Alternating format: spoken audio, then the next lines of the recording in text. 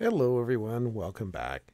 In this video we're going to talk about Chapter 4 from the Helicopter Flying Handbook. As a reminder, these videos are going to cover just the things that are different between airplanes and helicopters. So we're not going to cover anything that would be in the Rod Machado book that is also in the Helicopter Flying Handbook, only things that are different between these different kinds of aircraft. So, Chapter 4 is about components, sections, and systems. So let's go ahead and get started with that. So the first thing that is discussed in this chapter is the rotor systems, which obviously are specific to helicopters. We don't have those on airplanes. And we have three basic choices. We have semi-rigid, rigid, and fully articulated. So semi-rigid is in some ways the simplest. You have two blades. It looks kind of like this. So you have one blade that can flap up, another one that can flap down. And how does that happen? Well, they have this thing called a teetering hinge. And this allows, this one goes up, this one goes down. You might say, well, why does that happen? If you look at things like the aerodynamics involved, and we talk about things like retreating blade stall, where, if you're going super fast, the retreating blade can stall out. And, part of accounting for that is allowing the rotor blades to teeter. So there's a amount that they can teeter, and we have these things called static stops that will affect how far this thing can go. We have our pitch horn that changes the pitch of those blades. We have our feathering hinge, which is basically just the hinge that allows you to change the pitch. And we have that main mast. So what are some upsides to the semi-rigid system? Well, the biggest upside is that you can park these things in a very small place. They don't take up a lot of space in your hangar. You can just kind of stack them right next to each other. And that's a nice plus. They're also a little bit simpler. Some downsides, if you look at helicopters that use these, in particular the Robinsons, there's a bunch of special rules on the Robinsons, and a lot of it is related to having this semi-rigid rotor system. Things like, if you do a 0G or low G pushover, you can lose your tail, lose your main rotor.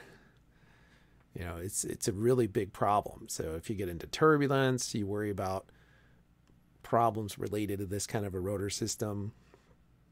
So there are a lot of downsides, if you will, to this kind of a rotor system, especially when it's on a Robinson. There's just tons and tons of rules. And if you want to know more about that, feel free to ask during our Q&A sessions about that. Then we have the rigid rotor system. So what's the rigid rotor system? Well, mechanically, it's simple. And why is that simple? It's simple because you got these blades that absorb all of these forces. So they bend in order to flap. There's no hinge or anything there. Obviously, you have to be able to change the pitch of them. But if you look at this guy, notice it says this is forged out of a single billet of titanium. So this is cool. You can do aerobatics in some of these helicopters. If you ever see the Red Bull helicopter doing all kinds of crazy aerobatics that you might see from an airplane, it's because it has this fully rigid rotor system that it's allowed to do that. Let me back up just a second. Another thing about the semi-rigid system, they tend to use what's called an underslung rotor. And the handbook tries to describe to you how the center of gravity stays in about the same place when the thing teeters.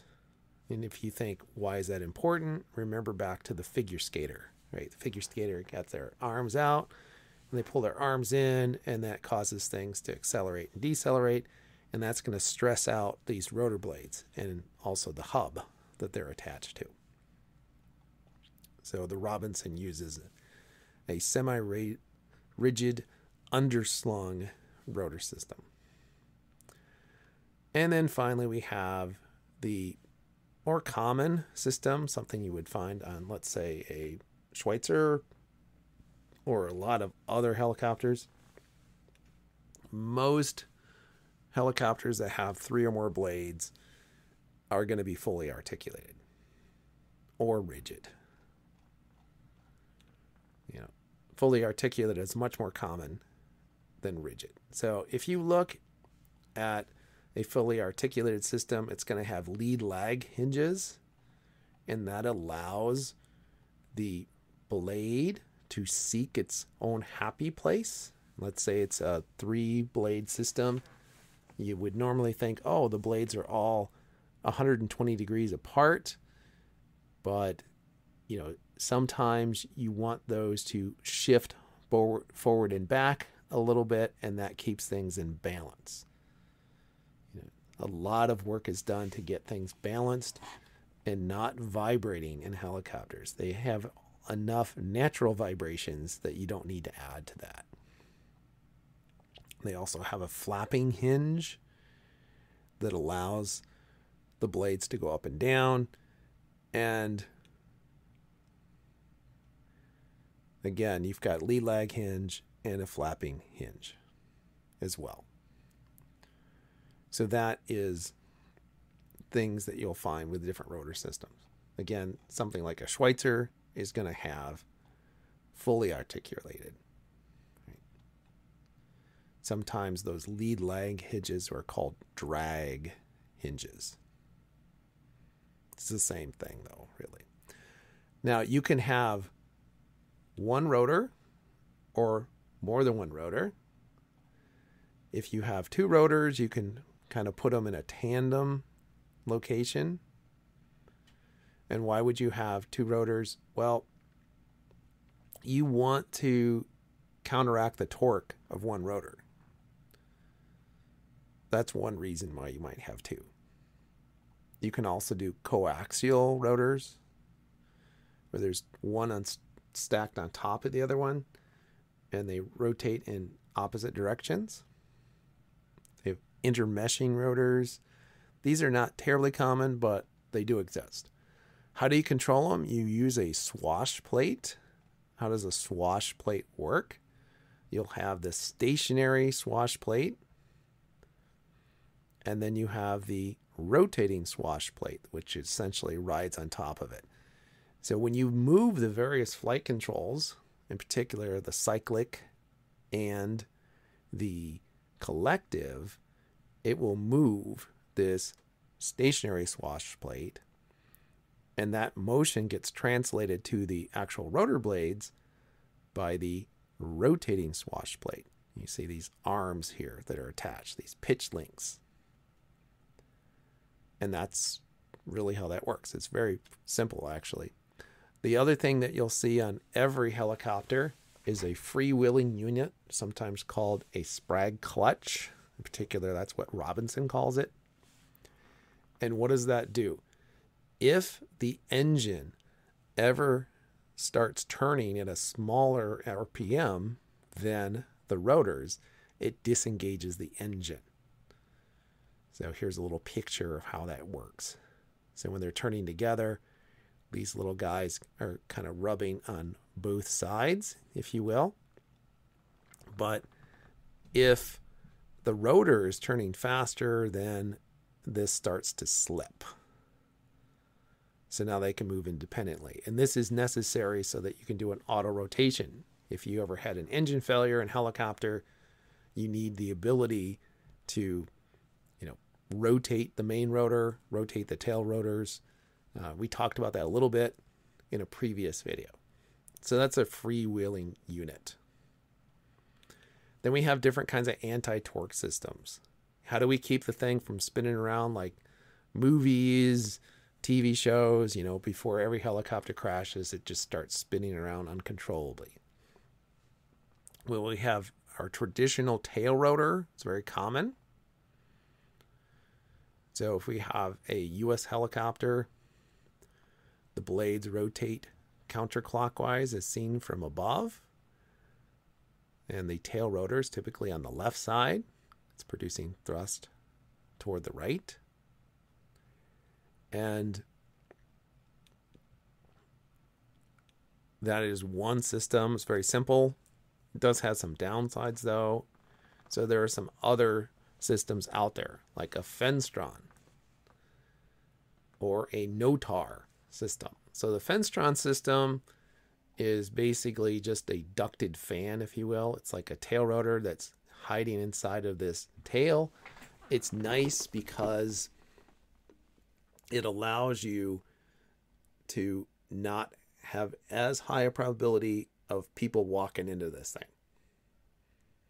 You see a lot of medical helicopters seem to like this design.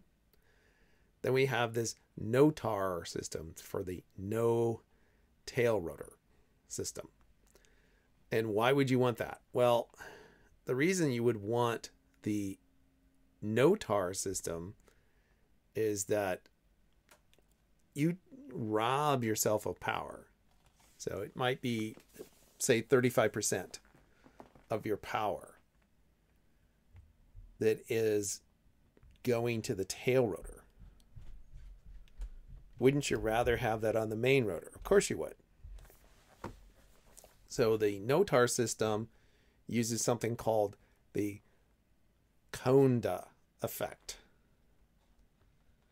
And you don't have to really understand how this works. You just have to know, like, if you're taking your knowledge test, for example, what this is. So how does it work? It takes a lot of the downwash from the rotor and it redirects it and essentially creates like a little airfoil. So here's the downwash. We have a little air jet out the side, and it kind of says, I'm going to act like a little wing, and I'm going to produce lift, which makes this thing go to the right. And that's sort of free, if you will. It's like free thrust. And there's also some rotating nozzles. So there are, some pluses and minuses to this as well. The biggest plus is in the normal situation where the engine is running, it can be very efficient. A downside is, things are less efficient should you be doing an auto rotation, and it's a little bit more complicated. You have to worry about sealing up the tail. And, it's a great idea. It's been around since I think something like the 50s, but you don't see it very much. Okay, and then the book talks about things like engines. We got turbine engines. We've got, piston engines. Of course, they talk about transmissions and how does that work. So typically, you will drive the transmission with belts. Not very often gears, especially with piston engines. And why is that? Well, a couple of reasons. If you think about it, gears, you can get things going wrong very quickly with geared systems, whereas there's some isolation between the engine and everything else when you use a belt. You typically have a clutch of some sort that will slowly tension the belt as well. So you're going to have the main rotor spinning at a certain speed, and then the tail rotor typically spins at a much higher speed, maybe 10 times as high. Might not always be that high, but you're talking about several thousand RPMs versus a few hundred. Typical RPMs for a rotor might be, say, 400 to 500. That's the range approximately for the Schweitzer if you're auto rotating. If you're driving the engine, it's a little bit less than that.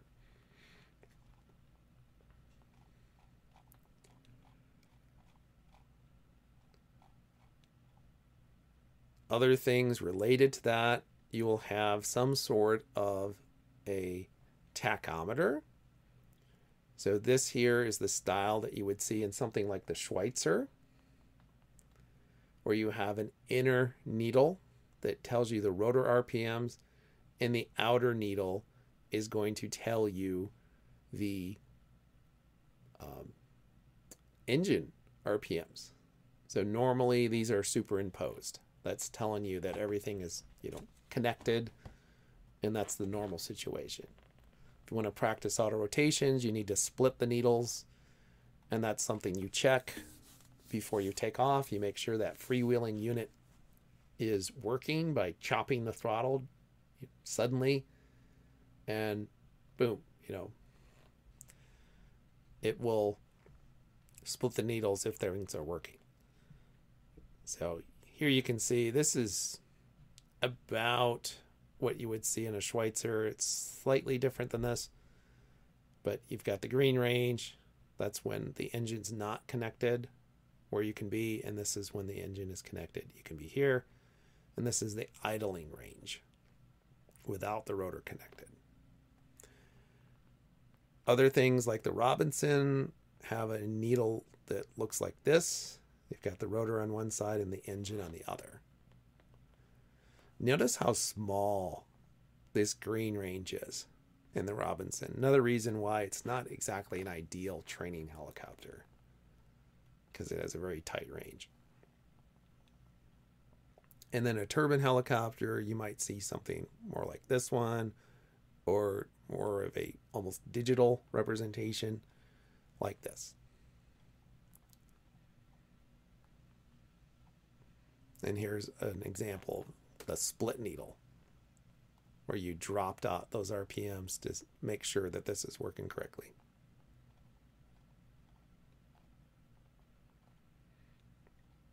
Different kinds of clutches. Here you have something very similar to the clutch system in the Schweitzer. You have a series of V-belts. That way, one of them breaks, you're still good. And you've got an upper pulley, lower pulley, and then an idler pulley. The idler pulley is used to apply tension to the system. The newer Schweitzers use an electric clutch, and the older ones will use a manual clutch. So if you're flying something like a CBI, which is the newest Schweitzer, it actually has an automatic clutch where you just say, hey, go ahead and tension that thing all by yourself. So you don't have to pulse it or anything like that. The Robinson uses two much thicker belts. So there's always redundancy. There are some helicopters have a centrifugal clutch, where as the thing speeds up, it automatically engages the engine to the rotors. So that's another possibility. Talks about different fuel systems. Again, this is similar to what you're going to see in aircraft and airplane stuff. So we're not going to go over that. We talk about fuel injection, electrical systems, which again is covered by Rod's book. Hydraulics are not as common of a thing for airplanes. I mean, some airplanes do have hydraulics, bigger ones do. You might have hydraulics to work things such as sometimes flaps, landing gear. If it's retractable, it's typically hydraulic. Some of the larger helicopters will use hydraulics to make it easier to move the controls. So here you've got, the pilot is moving things, and then that gets translated into hydraulic pressure. And there's a pump, and there's always a reversion system, so that if the hydraulic pump fails, you can still fly the helicopter. So if you're saying, let's say you're flying a Robinson R44, you have to check and make sure the hydraulics are working correctly before every flight. So you can try to move the cyclic with the hydraulics on, turn it off, and then move it again. And you should be able to move it, just not very easily. And that's true as you get into bigger and bigger helicopters. So the smaller ones tend to not use hydraulics. There actually were some Robinsons, the R-44s, the early ones, didn't have hydraulics. I believe that you're supposed to convert them to hydraulics. So like if you see someone that has a R-44 Astro for sale cheap, there's probably a reason. And that reason is most likely that they did not do the upgrade to have the hydraulics put in there yet. And that's something like $30,000 to do it. There's also trim, just like we have trim in airplanes. Some helicopters have trim. The Schweitzer has an electric trim hat switch on the cyclic on each side. And that allows you to set that zero pressure position. The Robinson kind of has a trim. It's not really like a traditional trim system. It's a little knob that you can pull up, and it applies pressure so that when you're flying in cruise for a really long time, you don't have to apply as much pressure. The pain in the butt part of that is sometimes when you're trying to release it, it's kind of hard to release, and you want to release that before you try to land with it. There are some helicopters that have stability augmentation systems. Again, not so common in the small ones. Autopilots are very uncommon in a helicopter. I'm not saying they don't exist. I'm saying in a training helicopter, you're probably not going to see one. And then, of course, we have the normal stuff like environmental controls. Sometimes you'll see anti-icing systems. You know, you might see an anti-icing system in the engine, and you might see it for the airframe.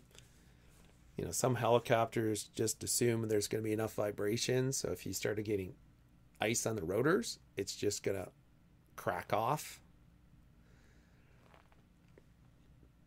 On the Schweitzer, it's fuel injected, at least the CBI is, and you'll see that there is a little alternate air intake. It's like a little spring mounted door, and it will get sucked open if the main air intake gets closed, so the engine can't get air that way. It'll suck open this little door, which you'll inspect during every pre-flight, and you can still deliver air to the engine so that it still runs.